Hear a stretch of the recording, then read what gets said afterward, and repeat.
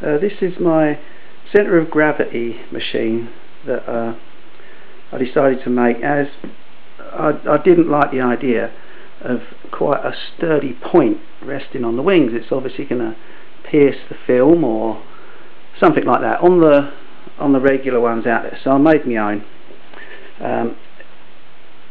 It's easy to make. You don't have to use much stuff. You just need a bit of material to make something up. It sits on here.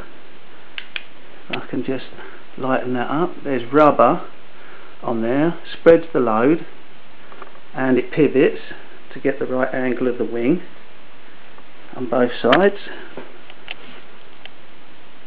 As obviously there's a strengthener just here, which just stops them bowing out.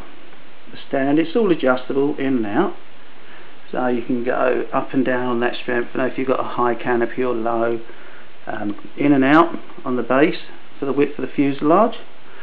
But it's an easy way of doing the centre of gravity. You mark up the wings according to the information on here, on this little Tony. It's 3 inches and 3/8 of an inch. That's where they say the centre of gravity is on the wing. So mark up your wing with some tape, adjust your centre of gravity machine, and plonk it straight on the tape, and there you have it.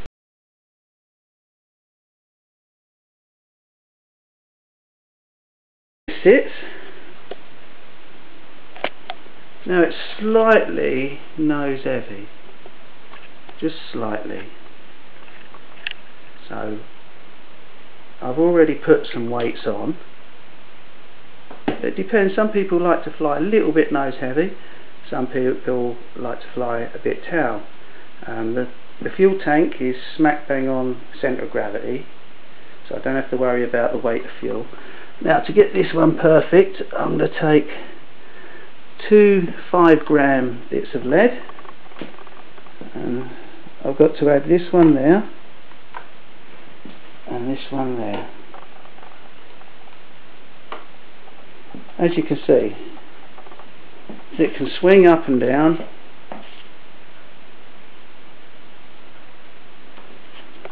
and it's doing no damage to the wings because of the rubber.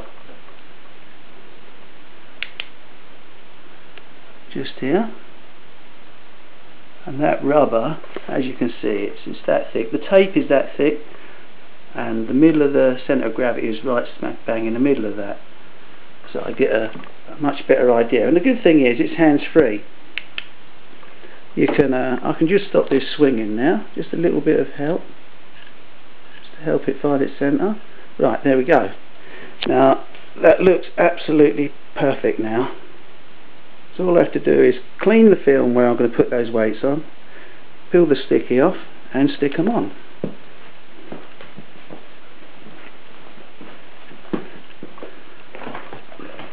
There you go.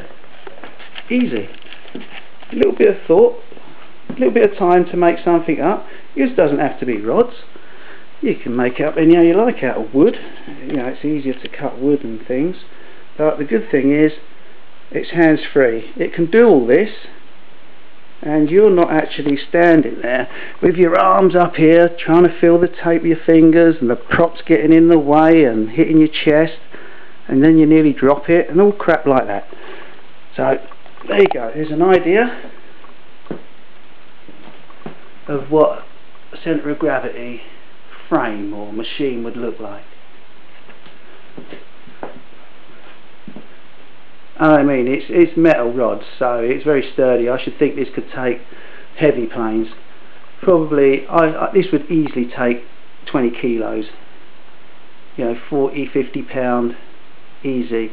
This obviously spreads the load. You know, you're obviously going to need someone to help you put it on this frame. But on this size, that's cool. There you go. Centre of gravity machine.